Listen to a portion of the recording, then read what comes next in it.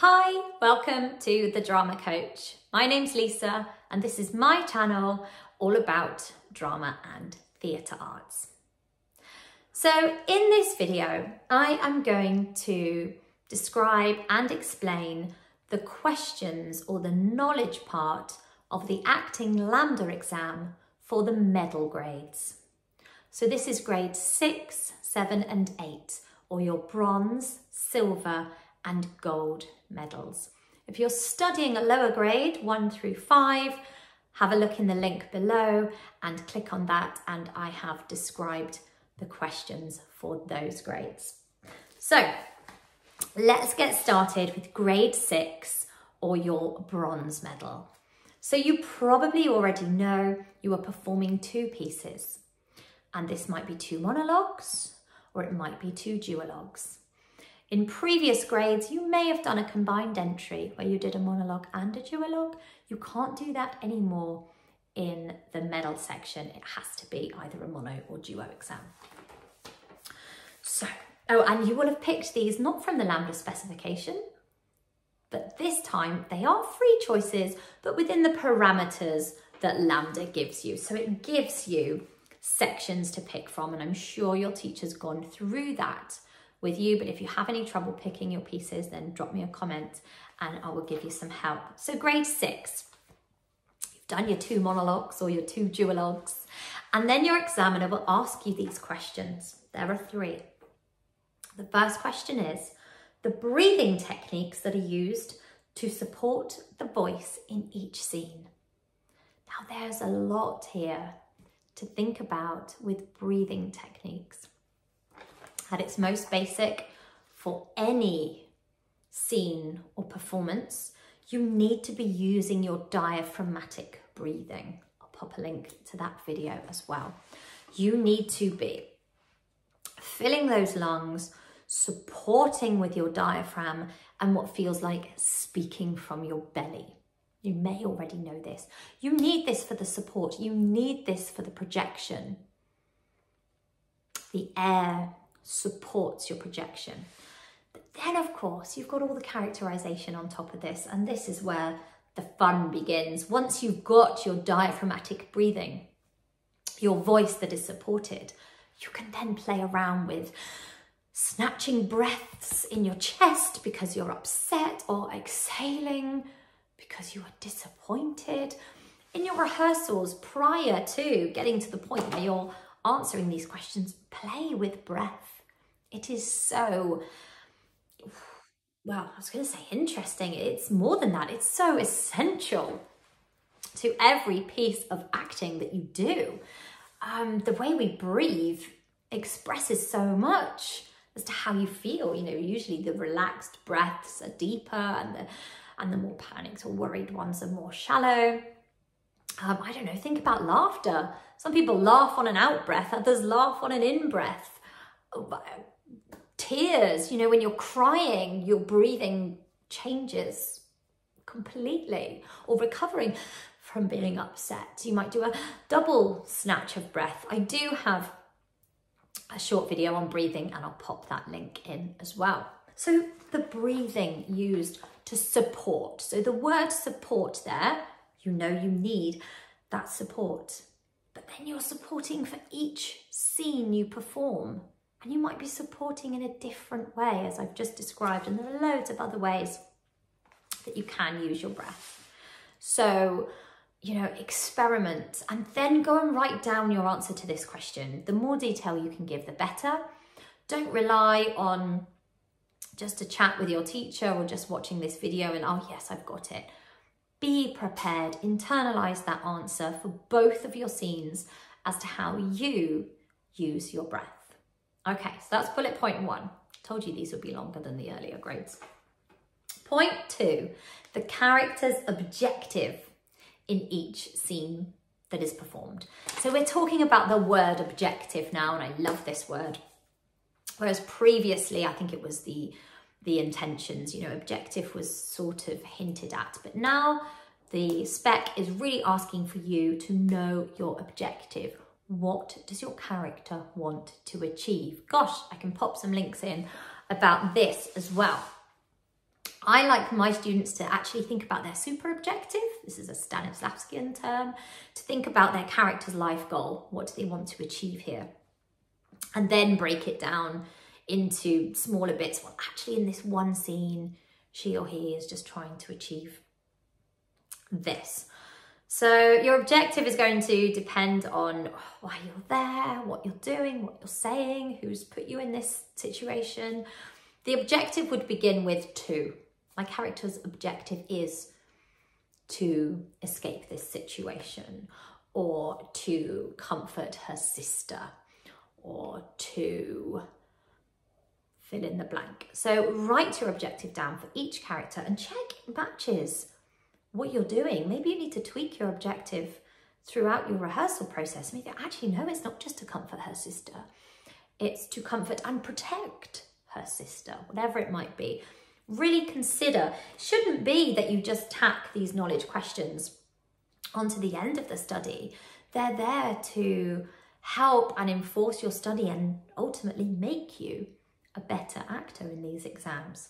Gosh, we've talked about bullet points to a fair bit there. So the first point was the breathing, second point, objective, third point, this is my bugbear with some of my students sometimes, the character's role within the context of the play as a whole.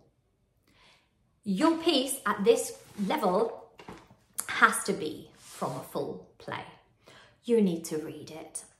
Ideally watch it. I mean, there is so much out there these days. If you can't go and see it live, you might be able to see it or some of it here on YouTube or elsewhere. Okay, study the play. You can't just know your scene. You need to know the context here. Why is your character in this play? You know, what's their purpose? What's their role? Why has the playwright put them there? Okay, so study the play. Don't just wing it, learn your monologue, turn up. You've got to pass these questions at the end as well. So that was grade 6, breathing, objective, and the role within the context of the play. Let's move on to grade 7, the silver medal. So 6 was bronze, 7 is silver. There are 3 bullet points here again. The first one, we've covered in 6, the character's objective. What are they trying to achieve? To ... Decide your objective for both. Oh, I say both pieces. I do believe it's 3 pieces when we get, yes, it is. For all 3 pieces here, make sure you know your character's objective. Then the character's role within the context of the play, just like you did in grade 6. Except you need to learn it for all 3, but the examiner will pick one. Don't just learn one and hope they pick that one. Learn all 3 and be confident whichever one your examiner picks on the day. Again, I would advise you write these down and memorize them. It's an exam after all. Don't just sort of have a bit of a chat about it and hope that the right thing will come out. Read the play, watch the play, see bits of the play, see different people perform different bits of the play. Read about it. If you're doing a classic, you know, there's stuff out there on Spark Notes, on BBC Bite Size. Go and find out about the play itself and why your character's there. So that was the second bullet point. Third and final bullet point, the writing style and period of each piece, and the examiner will pick one. Okay, so you need to know about the playwright. What style were they writing in? When were they writing? Get yourself a flavour for the time. If Shakespeare's your playwright, you know, find out what it was like when he was writing. What's the style of this piece? Maybe even in comparison to some of his other pieces. Maybe that's going a little far, but you know, really delve in here. I say this a lot to my students. You know, we live in a day and age where research is at the touch of a button for you now. Go, delve in. Obviously, always check your sources, but there's so much there that you can find out. So prepare all 3 to be able to say, firstly, well, you need to say who your playwright is in your introduction anyway. What are they writing? When are they writing? What is it like? And why? So that was grade 7. Character's objective, role within the context of the play, and the author's style and period. Make sure you know all 3, but for bullet point 2 and 3, they will only pick one of your pieces. Don't go play roulette, make sure you know them all. So our final grade then, grade 8, the gold medal. I get students very excited well, they can get UCAS points in 6, 7 and 8, but they get very excited about getting their UCAS points for grade 8. The questions. So again, they're performing 3 pieces selected from different eras. 3 bullet points at the end. The first one, I love this one. The process involved in developing the 3 characters for performance. I don't want this just tacked on at the end. Oh yeah, by the way, I did that process. Try and think about it during your rehearsals. What are you doing to create a character? My gosh, my brain goes crazy. There is so much that you're doing. Sometimes subconsciously, other times consciously, and that depends on the student and the piece. You know, in its basic form, you're learning some lines, you're staging your piece. But then there's more detail than that, isn't there? You're feeling it, you're characterizing it through your gesture, posture, movement. You're researching, what was that character like in that era? And why did they behave in that way? There is so much in this process here. And you can also link it to the 3rd bullet point that I'll come to in a moment. So that's the first bullet point. What is the process in developing all 3 of your characters for performance? I'm hoping the process is slightly different depending on your characters. You're not going to want to answer that as a blanket question. Think about each 3. What did you have to do for a classic character compared to maybe one that's set today? Maybe you're playing characters of different ages. What was the process you went through to make sure you were a convincing 40-year-old or a 8-year-old child or whoever it is you are playing and the situation that they're in? So really delve into that, make your notes and memorize just like you've done for everything else. Second bullet point, the character's role within the context of the play. 1 will be selected. You need to know all 3, just like I said for grade 7. You need to know all 3 because you don't know which one your examiner will select on the day. So again, read the play, watch the play, study the play. So much at your fingertips. Go and find it. Go and find out about it. Why is your character there? What is their purpose? Not as them as a character, you know, not objective this time. Why has the playwright put them there? What do they do? What do they do to the audience? Do they make us reevaluate ourselves? Who knows? Go and really delve into that one. Third and final bullet point. I love, love, love, love, love this one. The key principles and influences in the process of acting. So that's why you can link it a little bit to your first bullet point.